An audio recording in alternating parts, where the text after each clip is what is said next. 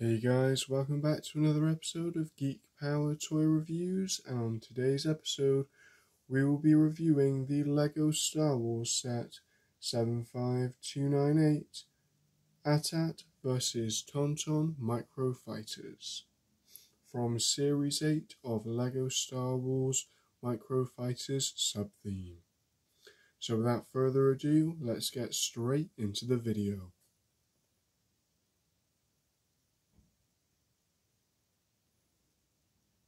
First, starting off with the packaging, on the front of the box we have the Lego logo, Star Wars logo, an indication that the set is for 6 years and up, the set number 75298, and the name of the set, AT-AT vs Tauntaun Microfighter. Down the bottom we have the Series 8 classification for the Microfighters sub-theme. We have some more of that white brickwork along the bottom of the packaging with the Disney logo, and then showing you the lineup of the two minifigures included in this set. They are Luke Skywalker in his Rebel Hoth Trooper uniform and the AT-AT driver in his Imperial uniform.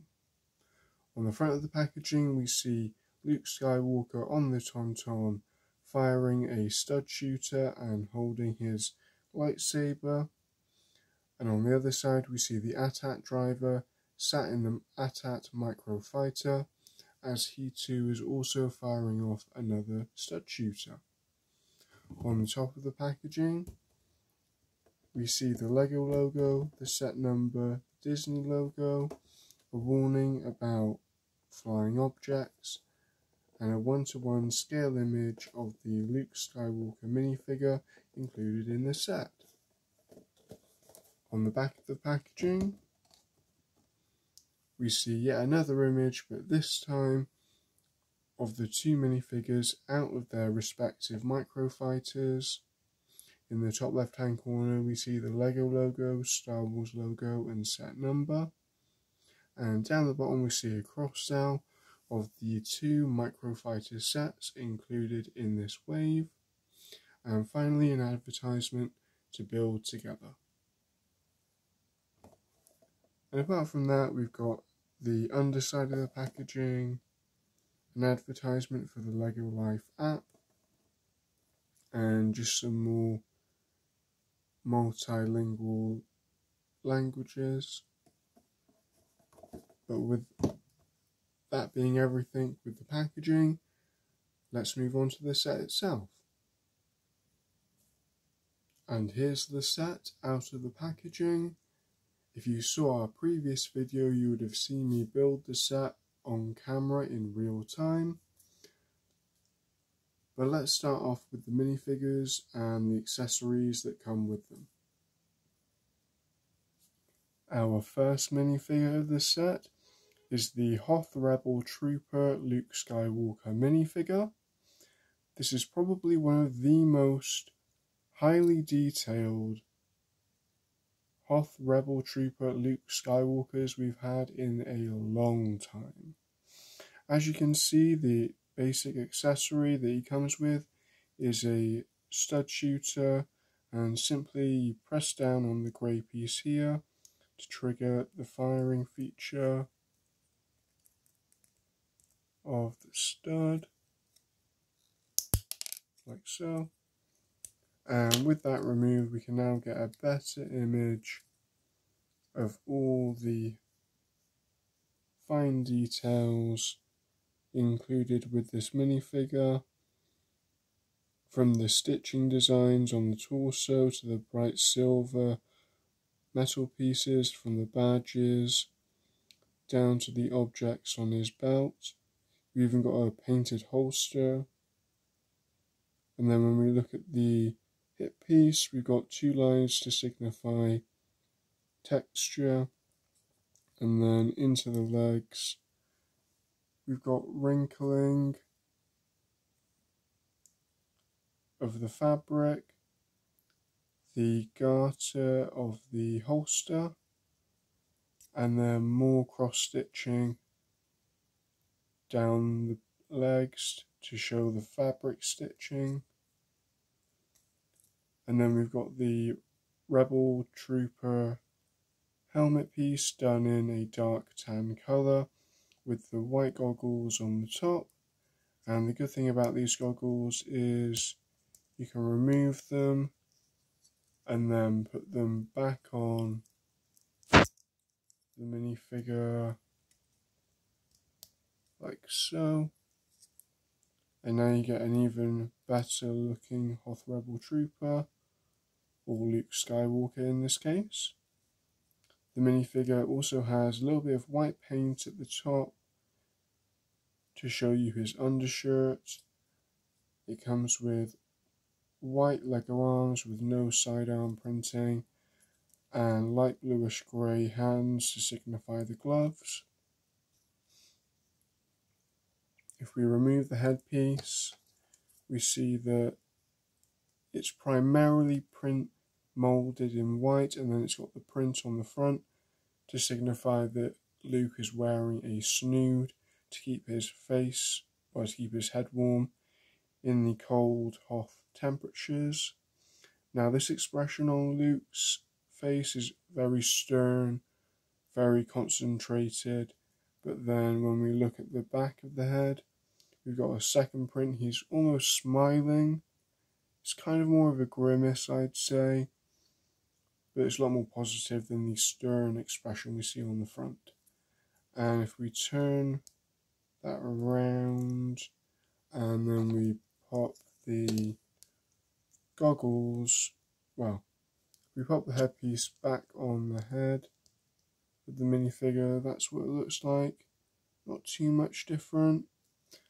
But then if we remove the goggles and put them back on the top,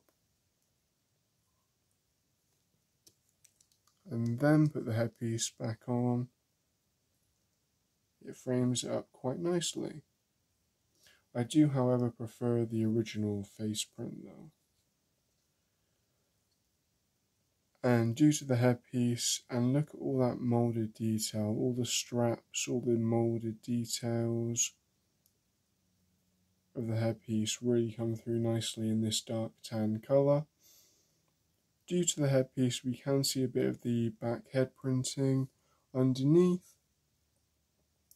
But as we continue down the torso, there's some black lines to signify the popped collar. Sorry, the folded down collar. We've got more of that cross-hatching detail to symbolise the stitching on the waistcoat. And then we've got a continuation of the belt with two pouches on the back. There's no printing on the back of the hip piece and no printing on the back of the legs. There's also no side leg printing. And the legs are primarily moulded in light bluish grey. Now this minifigure of Luke Skywalker is packed with accessories, not just the stud shooter that I previously showed you, but he also comes with his signature blue lightsaber that we still see him using in Empire Strikes Back. Now we've got that nice bright silver on the lightsaber hilt piece, and then I did say in my build of this set in the previous episode, but this is my first time getting to experience one of the frosted lightsaber blades in person, and I gotta say I absolutely love it. Comparing it to one of the previous lightsaber blades where we got the transparent plastic, this one really feels far more accurate and far more faithful to the lightsaber blades that we saw for the good guys in the original trilogy. And then when we pop that into Luke's right hand, like it's displayed on the box, it's really nice to see all that come together. You can get some side blocking positions, some back blocking positions, and then if you just rotate the arm down, you can get some straightforward attack positions. And that's not it. The other accessory that we get with the Luke Skywalker minifigure is a pair of white binoculars. The ones you see here. A piece that many Lego Star Wars collectors will be familiar with.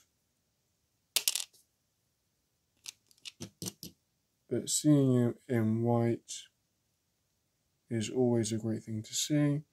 And then all we have to do is pop it in his left hand. If it'll let me. There we go. And now if we can hold it up, we can just about get it to look like he's looking through it. I'll remove all those accessories and then I'll show you where else we can put them on the set later on. So the only other minifigure included in the set is the AT-AT driver. And with every installment of this minifigure, Lego really does get closer and closer to perfecting their design. The helmet piece is primarily molded in light bluish grey plastic with tons of printed detail, not to mention gorgeous moulded details. The moulded details include the 3 buttons on the side of the head, the numerous curves and bumps and fins along the front, back and side, the emphasis on the goggles,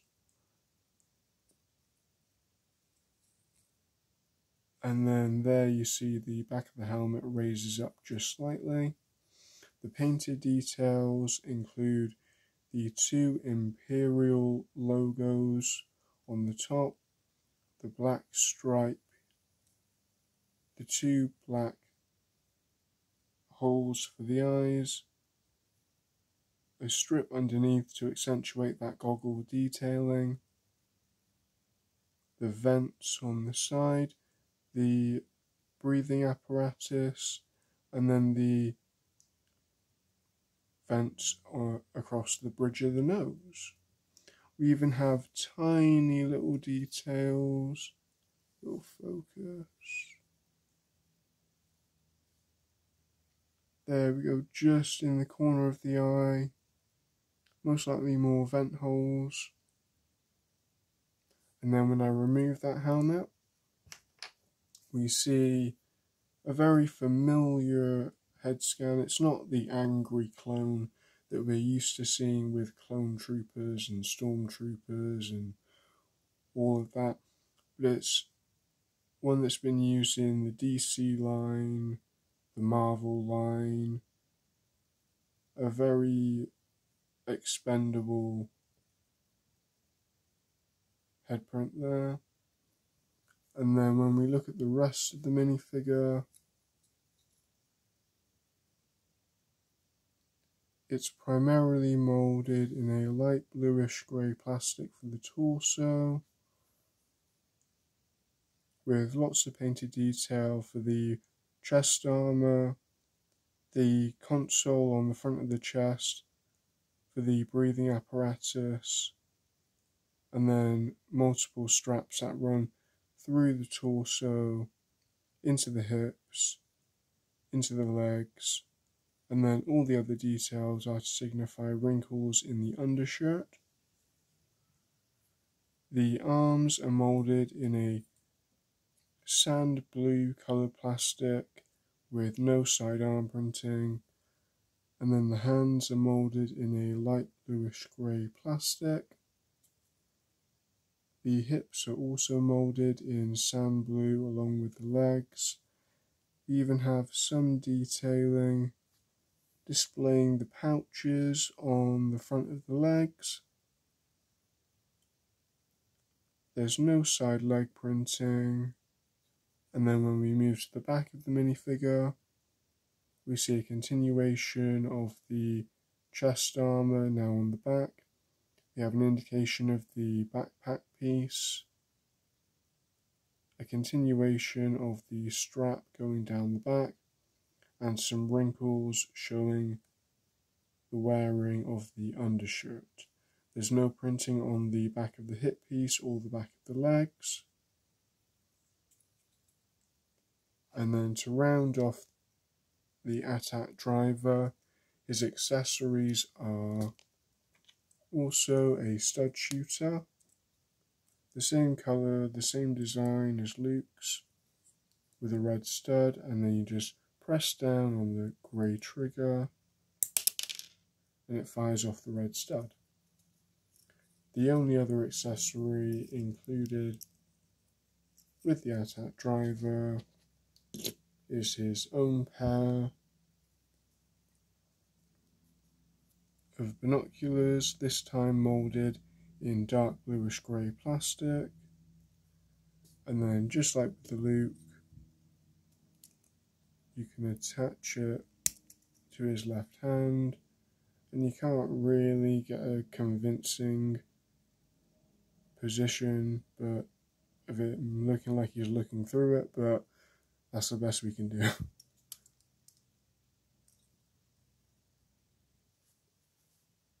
Now that we've reviewed both minifigures included in the set, let's move on to the main Microfighters and see how good they really are.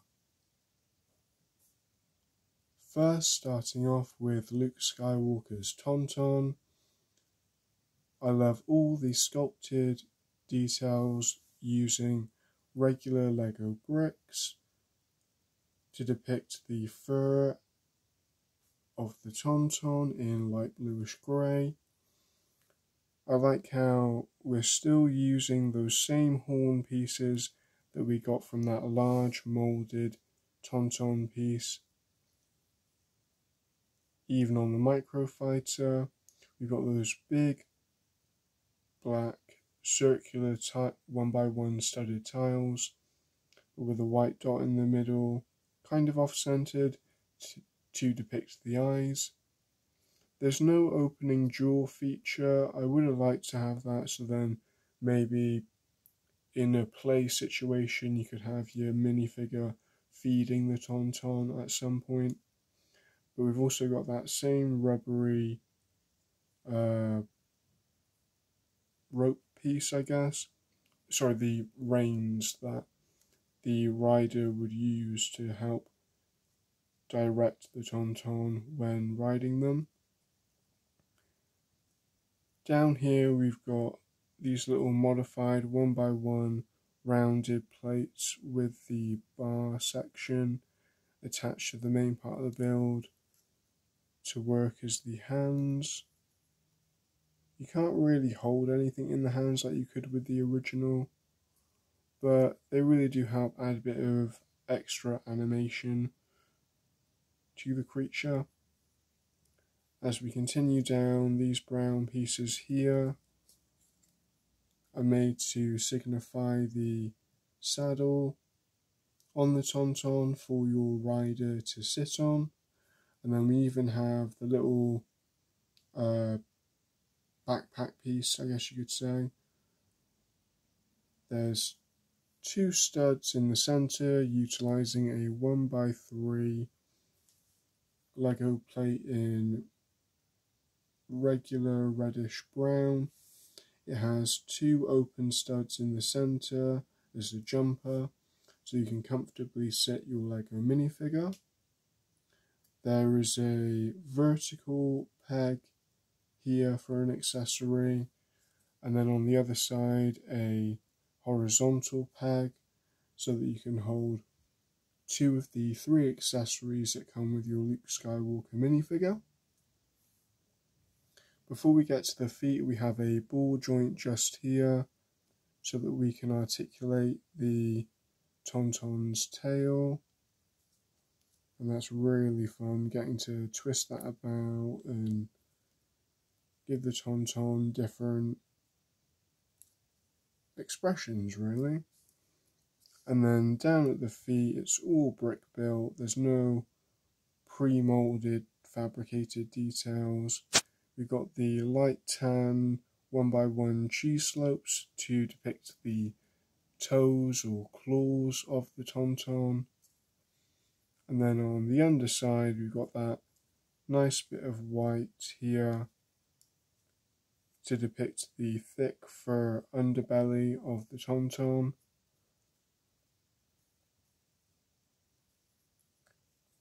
And overall, I think the build of the Tauntaun is on par with the pre-molded piece that we got quite a few years ago. And if you missed out on that original molded Tauntaun, this is a great substitute. I mean, I could easily see people, due to the fact that there aren't too many specialized pieces, building multiples of these. You could even replace the reddish brown pieces and the tan piece on the back and you could even leave out the rain piece, and then that way you'd have your own natural Tauntaun that could run about Hoth without a pilot on their back, a rider on their back. But because this is a Empire Strikes Back Microfighter, we can put our minifigure on the back here. So if I grab my Luke Skywalker that I showed you earlier, all you have to do is bend the legs 90 degrees, maybe lift the blaster up a little bit, and the hand as we get them situated. And yep, all you do is you sit the back half of the legs on the two studs, and then hinge that back down to make it look a bit more natural. Maybe turn it to the side so you're not shooting the Tauntaun. And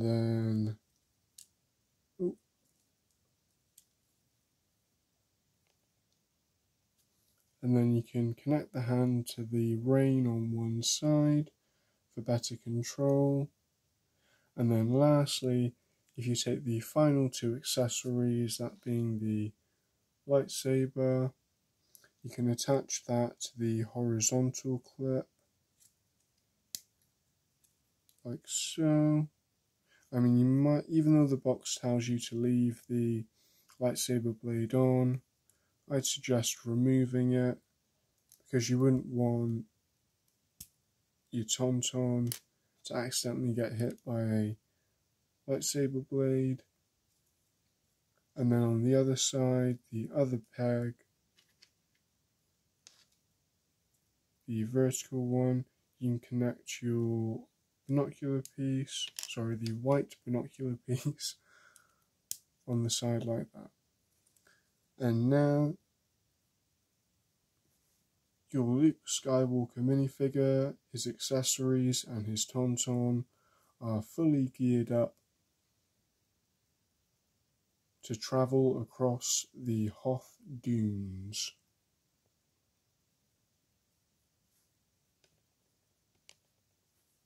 Now that we've fully reviewed both the Luke Skywalker and the Tauntaun, we can now move on to the AT-AT and its driver. Taking a closer look at the AT-AT Walker, we can see all the implied details on this smaller scale AT-AT. The front of the head has a printed 1x2 cheese slope in light bluish grey, showing you the front windshield piece. Then on either side we have the two side head cannons, and then underneath we have the two dual chin cannons. And if you want to articulate the headpiece of the AT-AT, there's a nice ball and socket joint just down in the center, and then that allows you to turn the head to its left to its right, straight up like so, and then straight down like so. It's basically looking at the ground here. And then other features of the AT-AT Microfighter include the control panel using a printed dark bluish grey 1x2 cheese slope. You've got the little section down in there to put the legs either side when sitting your AT-AT driver. You've got a grill piece just down there, and then the light bluish grey ingot piece to fully round out those cockpit details. Then we have a bunch of sloped 1x2 bricks and plates to accentuate the general idea of the AT-AT's design. And then when we go down to the legs, they're somewhat fully articulated. Each leg has one point of articulation that allows the leg to kick forward that far and back that far. Then the feet give you full 180 degrees of rotation like so. And then lastly, to show you how to sit your AT-AT driver into the Microfighter, I'll just grab the minifigure, and all you have to do is, if we raise up the blaster like we did with Luke Skywalker and the other hand, and turn the legs to 90 degrees, we'll pop him in here like so, with his legs going either side of that black piece. We'll hinge him back a little bit, because he's sat forward a bit too much. There we go. And then we can hinge the arms back down for a more natural look. And there you have it. There is your AT-AT driver in his AT-AT Microfighter. Now, unlike with the Tauntaun, there's no way of really storing the binoculars, so you can always just pop them back in the hand of the AT-AT driver when he's sat in there, and it works out quite well. So overall, this was a really fun set to review for you guys. I'm not usually the biggest fan of Lego Star Wars Microfighters, but I think this one really adds something different. Even though in the movie we never see the Tauntaun interact with the AT-AT, they never share the same scene together, I think it's a great way of giving us a now brick-built Tauntaun, which can easily replace your moulded Tauntaun if you've either still got it, don't have it, or didn't get a chance to buy one at the time. And those little details you can change to make it into a natural Tauntaun, I think are just great. And then the minifigure that's included with both Microfighter is great to add to any display. I love the improvements to the Luke Skywalker minifigure. Just a simple adding of that snood detailing around the face really does the figure justice. I think the only thing that they could improve on now with the Rebel Trooper Luke Skywalker is giving him dual moulded legs to signify the boots that he wears on Hoth. And then with the AT-AT driver, all the details are so crisp, so beautiful. The only other thing I can think of them doing is giving the helmet piece a dual moulded design. just to really help crispen up those finer details. The only problem I have with the AT-AT Microfighter is that there was no storage solution for the binoculars for the AT-AT driver. The Luke Skywalker has, as you previously saw, a place to hold both accessories when not in use, whether that be the binoculars or the lightsaber. And yeah, I did take the blade off, but that's okay. And then for the play feature, having him hold the stud shooting blaster, I mean, it really makes the Tauntaun look even better and gives it even more positives when it can fully accommodate all the accessories. And then when you compare that to the AT-AT, don't get me wrong, I love all the articulation and the fact that, I know I didn't go over it originally, but you can rotate the guns on the side. And even though they don't do it in the movie, but you can rotate the chin cannons. And there's so many great printed details as well. I just think giving us that extra bit of accessory storage really would have been the cherry on top, really. With all that being said, I do really like this set. I would really recommend it. And if you've enjoyed the video, please like the video, leave a comment of your favourite part. If you're a new viewer, please feel free to subscribe. If you're a previous subscriber, welcome back. And until next time, I hope you had a geektacular time, and I'll see you soon.